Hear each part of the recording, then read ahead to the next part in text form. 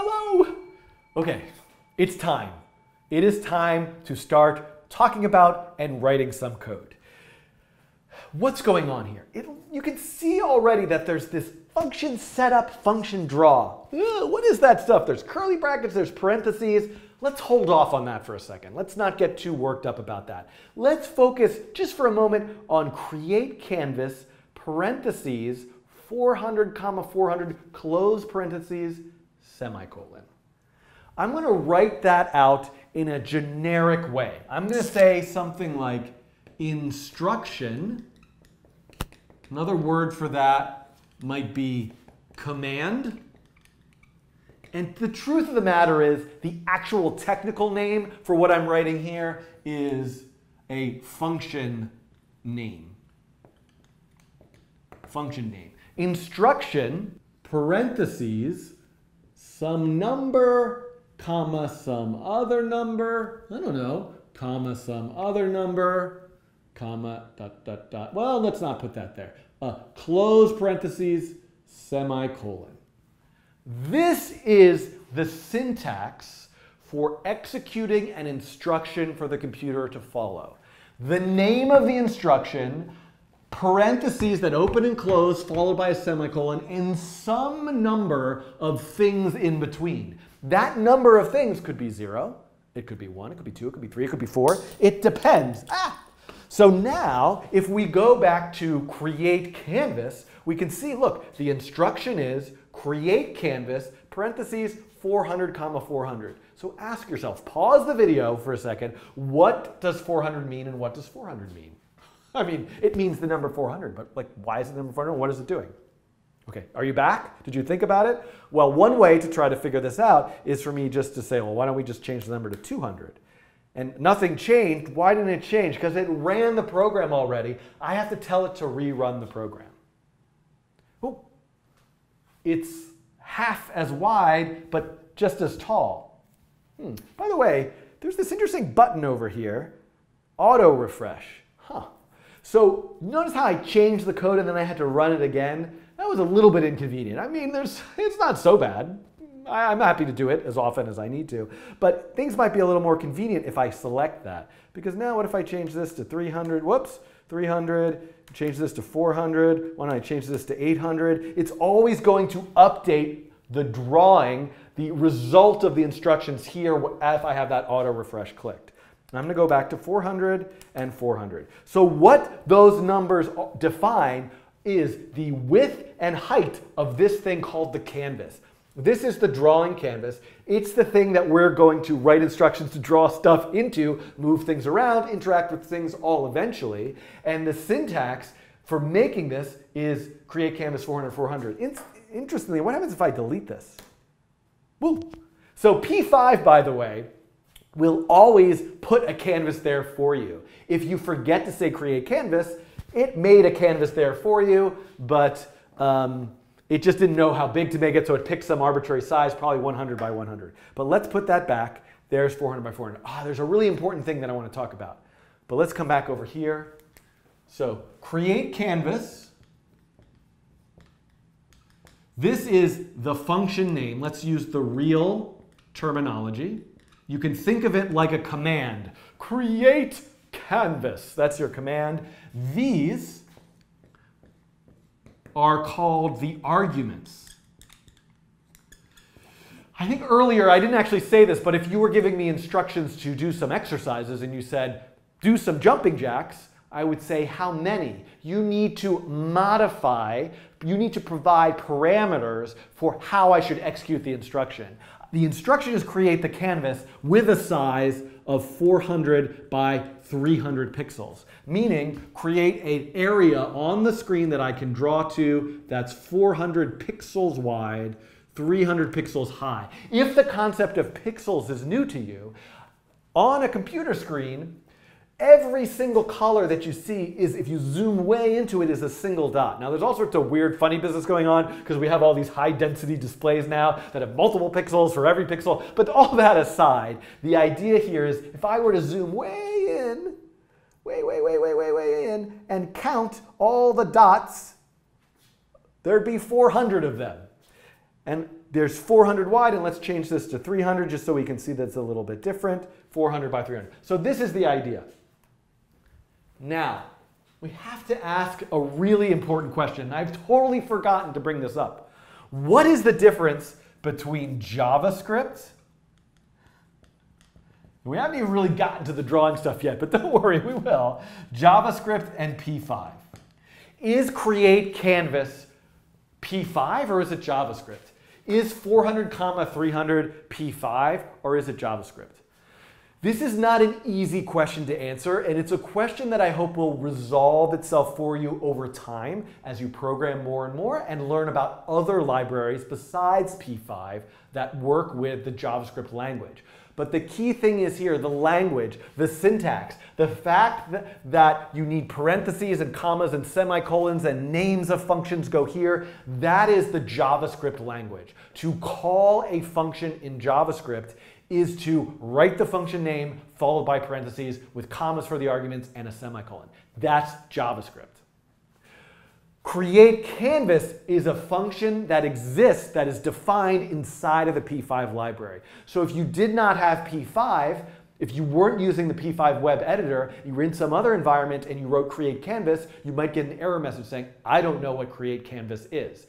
All programming environments and editors allow you to import other libraries, but the P5 web editor has done this for you. So the fact that we can execute P5 commands, write create canvas, and there's a lot more of them, is because we're using the P5 library. The way we execute that command, where the semicolon goes, where the parentheses go, where the commas go, that is all the JavaScript language itself, the syntax. I hope that gives a little bit of clarity. There's more to it than that. You'll have many more questions, but hopefully I'll keep answering that as we go.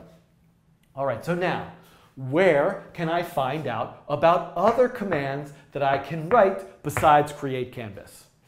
And when I say commands, I really mean functions, but I like to use the word command at least at the beginning because it's a little clearer to talk about what it is we're actually doing here, you and me. But technically, these are functions that we're calling. All right, so the answer to that question is the p5.js website. If I go to the p5.js website and I click on this link called reference, this link on reference has every single function that's part of the P5 library. So somewhere on here I could do a find. We can find create canvas. And I could click on create canvas and learn more about create canvas. This is known as the documentation. Programming languages and programming libraries and frameworks, they should at least have documentation where you go to read about how the thing is supposed to work. I could sit here, I could make like thousands and thousands of videos and just go through every one of these and explain it to you. But learning to program is not just learning how to write the instructions and the syntax, it's learning how to read documentation. So the functions that I want you, if you're watching this video series, which I guess you are, to follow first are the ones that are under 2D primitives. This is where we're going to start. There are lots of functions, and go and explore them all. Don't listen to me. But for your first exercise after you watch this video, just limit yourself to triangle, rect, which is short for rectangle, quad, which is any shape that has 4 vertices to it, 4 sides, edges, point, which is a single point, line, which is a line, ellipse, which is a fancy name for circle, but it could be sort of squashed. And arc. So all of these, arc probably needs its own video to talk about how arc works. But you can explore these and experiment with them. Let's just make a guess. Let's start with rect for rectangle. And let's not even click on it yet. I'm just going to go over here.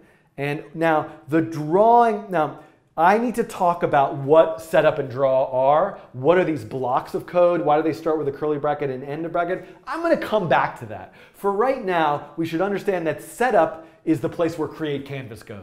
At the beginning, we're going to set up our canvas. Draw is the place where I'm going to put my stuff to draw stuff to the canvas. There's more to it than that, but that's the way to think about it right now. So I'm going to go in here, and I'm going to say, I'm going to zoom back out, R-E-C-T, find out what it means to me.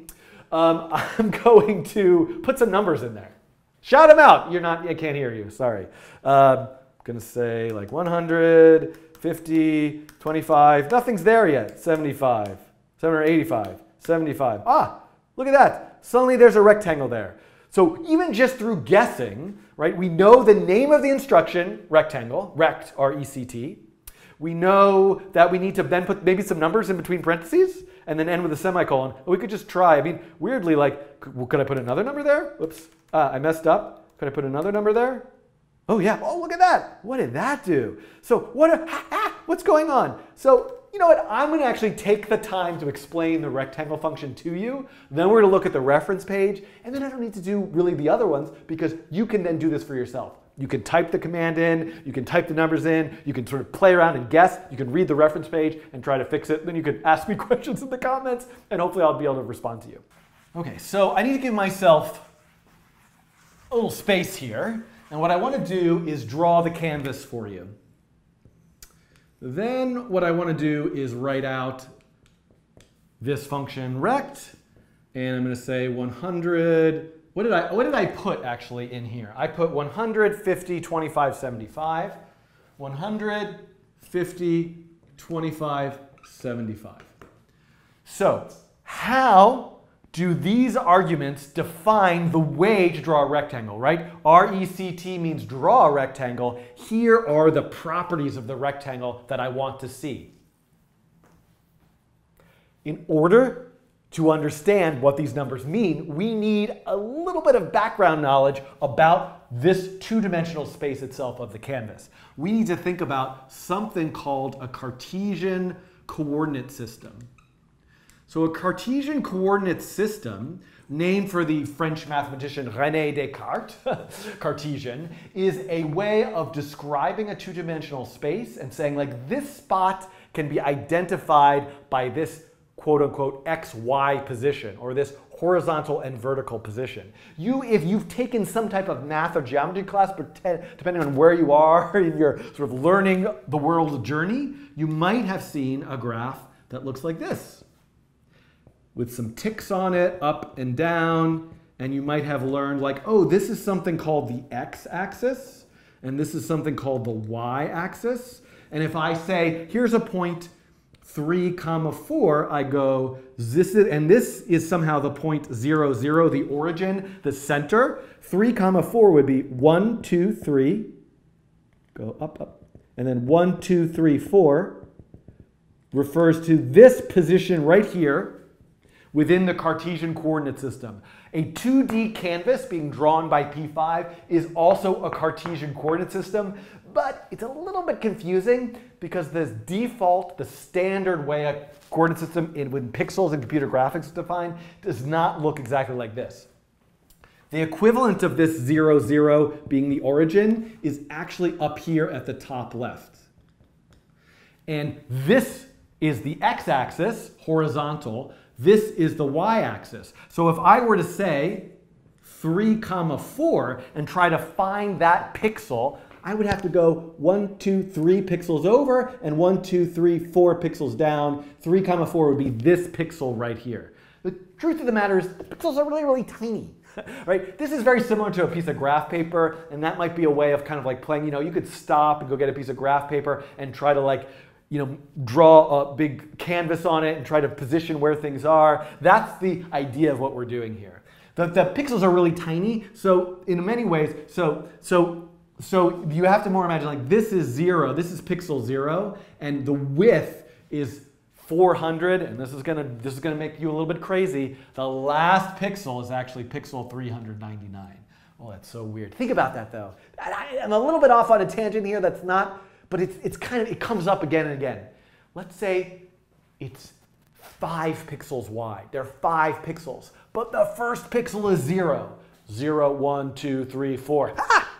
5 fingers, but I only got up to 4. So this is like foreshadowing. This is going to come up again and again. Counting from 0 is a thing that we do a lot in programming, which is a little bit different. Because normally I want to say 1, 2, 3, 4, 5, but there are 5 things, but there's 0, 1, 2, 3, 4. All right, so pixel 0, pixel 399. So what does this mean, 150? This is the x location of the rectangle, and 50 is the y location of the rectangle. So let's just guess. Maybe pixel 100 is about over here. Pixel 50 is about over here, so that's this pixel here. That's 150. This is the width of the rectangle, and this is the height of the rectangle. Maybe that's about 25 pixels, maybe that's about 75 pixels, so that is how we define the rectangle. The first two arguments are the xy of the top left, the third argument is the width, and the last argument there is the height. And there we see the rectangle. I clearly didn't draw this perfectly, but if we come back here, we can see that's exactly what you see right here. And I could start changing these numbers around. And I could say 150, and I could say 75, and I can move it over to 175, and it's going to be over there, and I can move it up to 0, and it's going to be there. So you can see, this is what you can play around with now, changing those numbers. I gotta get something off my chest. What we're doing here seems kind of like, this is what programming is? Are you crazy? It would be so much easier for me to do this in insert, commercial software that makes images or drawings here. That I don't want to buzz market for free. I'm waiting for, no. Anyway, the answer is true. This is only just the way I want to start. The whole point of programming is to write algorithms and instructions for saying things like spin around, move up and down, bounce off the edge. How could I turn this into the game Pong, where that's actually the paddle that moves up and down? I'm going to get there. But so this is a little bit of not really how programming works, but it's a good place to get started and feel comfortable. And so basically, what your assignment is, if you choose to accept this assignment, is to make your own drawing. Make your own drawing. Maybe make a drawing of somebody, a friend of yours, or someone in your family, a little portrait of them, or a self-portrait, or do something abstract, or draw a landscape, or something that so I won't be able to. So just try to make a drawing. And how are you gonna? All I did was show you a rectangle. I've been talking for 2.5 hours. I only got was this rectangle on the screen. So how are you gonna do more than that? I'm gonna leave you to it a little bit. And let me show you how to get further. I'm going to go to the p5 reference, and I'm going to click on the rectangle function. Right? This is where I am. Remember, p5js.org/reference. I'm going to click on the rectangle function, and we're going to see. First, we're going to see. Here's a nice little example. So this, at the very least, I could just take this and copy it. Oh, shoot, I have to go back here. I could copy it into my code, and we could see. Okay, that's what does that look the same as what's here? Yeah, kind of. This is a smaller canvas, but it's the right idea. Oh, look, this, there's another argument, and it's round, and there's all the others. So this is what you can explore. But the point here is that what I want to look at is this is what's really important. This is known as documentation. This is saying this is the name of the function, and these are the arguments. X, Y, W, H. These are other arguments. The reason they're in these square brackets is they're optional. So you have to use an x, y, width, and height. You can optionally add more arguments. And here it's going to tell you what they are. X is the x coordinate of the rectangle. That's exactly what I explained to you over here. Y is the y coordinate. W is the width. H is the height. And then there's these other optional ones for rounding the edges. And I'm gonna not worry about that too much. Rectangle was maybe not the best one to start with because of extra added complication. But I could easily just go over and now click on, say, line. And I can see, oh, look at this. This is what it looks like. The function name is line. It takes 4 arguments. This is what I get. What are those arguments?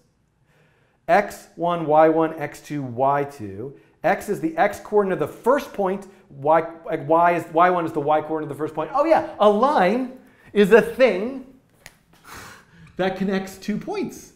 Look at that. I've connected 2 points with a line. So now I can come back here. And by the way, oh my God, Z, I could get into 3D. Let's not get into 3D right now. We'll save that for another time. So I'm going to go back to the editor, and I'm going to say something like line 0, 0, 400, 400. There we go, look at that. There's a line. Oh, and maybe I want it to be 400, 300 because I wanted to go to the other side, or I want it to actually be 0, 50. There's the line, right? You can see now that line is appearing. It is a line that connects 2 points, 0, 50 and 400, 300. Now, okay. Something is really bothering me about the code. Don't be like me. Don't be much more forgiving and relaxed about the world. But I cannot tolerate the fact that this line of code right here is starting over here, and this one is starting a little bit over here. I'm kind of joking around, and look, there's a space here, but there's like no space after this comma. One thing that is important to note is this is going to work no matter what. If your code doesn't line up, or you put a lot of spaces in or a few spaces in, these types of things, white space meaning space and return and tabs and all those sorts of things, do not affect the way the code runs, but they do kind of make the code a little less readable. And P5 has a really nice feature under Edit, Tidy Code, which you can also do Shift Tab, which will kind of fix the indentation and white space for you. So I'm going to press Shift Tab right now.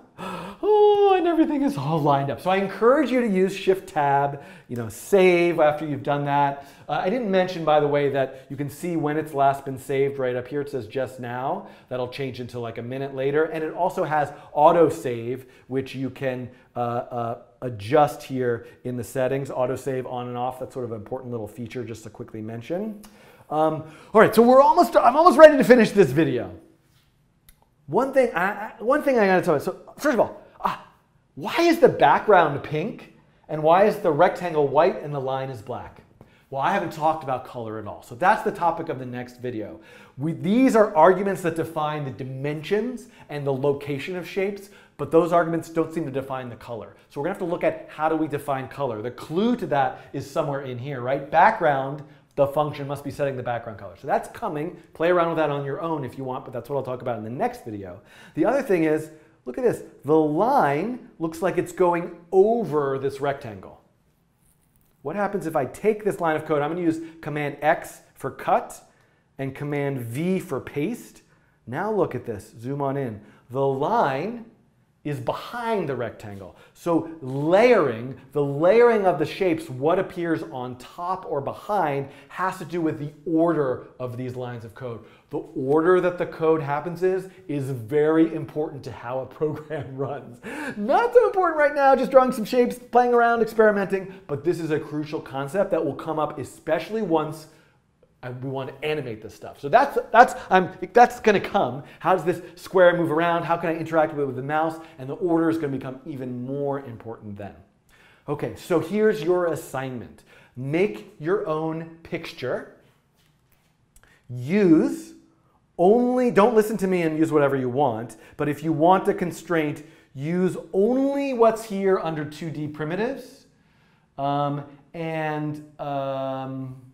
Yeah, and maybe not arc or the play with arc. And I'll have to make a video about arc or something. And can I show you one more thing? Do I want to show you one more thing? I think something that'd be really useful. I got to show you one more thing. Where is this one? Okay, attributes. These are some other functions that you might be interested in exploring. And I'm going to come back to stroke weight for sure. Some of these as we talk about color. But at least rect mode and ellipse mode are kind of important. So I'm going to just show you something about rect mode, which is that, remember how I said that this XY defines the top left location of the rectangle? Sometimes it's much more convenient to draw where a square or rectangle is by setting the center of it. And so that can also be done. Let me show you what I mean by that. For example, the center of this canvas, right? What's the center of the canvas? If it's 400 wide and 300 high, the center is 200 by 150, right? So I'm going to put this rectangle at 200, 150. And then I'm going to make it 150 wide and 150 high. Huh, that's weird. Oh, it's not in the center. Oh, but the top left is in the center. But what if I want the rectangle itself to be centered? Well, I could figure out the math for that. I'd be like, okay, so then it's like 125 maybe. It's like that's shifting it over. But I can use an attribute, and the attribute rect mode is another function. I can type center in here. This is an instruction, a function, to set the mode of drawing a rectangle to center, which means, now look at it, there it is in the center. Okay, so that was another important, so maybe in your exercise you might want to use rect mode and ellipse mode as well. We could click on this and we could see, look, there's corner, there's corners, there's radius, there's center. So there's a few other ways of defining how a rectangle is, but I think for the most part, you're just going to want the default way, which is corner, or center, which is center. Okay, you know, when I said I was going to do these videos, I sort of imagined doing a whole bunch of like 2 or 3 minute ones, so I've completely failed at this. This became kind of a long one about drawing, but hopefully you got the basic idea, and I look forward to seeing what you make. You can share links to the P5 sketches you create after watching this video in the comments. So I'll click on them and look at them, and that'll be exciting, okay? Thanks for watching, and see you in the next video where I'll talk about color.